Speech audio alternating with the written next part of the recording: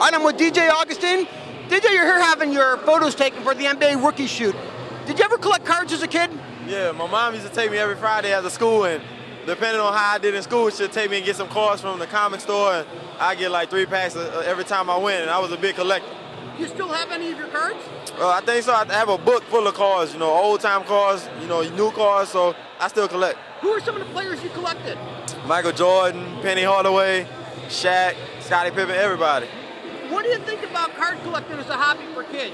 It's a great hobby. I mean, I look forward to every Friday. It made me do well in school. I try to behave in school so I can get those cards on Friday. Because if I didn't, my mom wasn't going to get them for me. So it could do a lot for kids. Have you seen any of your first cards yet?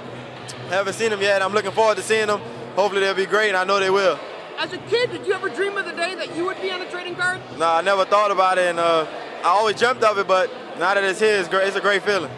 Now, a lot of kids write in the top TV to ask questions. The most popular question is, what's your nickname? My nickname is DJ, and my real name is Darryl Jr., Darryl Augustin Jr., and I go by DJ for Darryl Jr., so. Any significance to the number 14?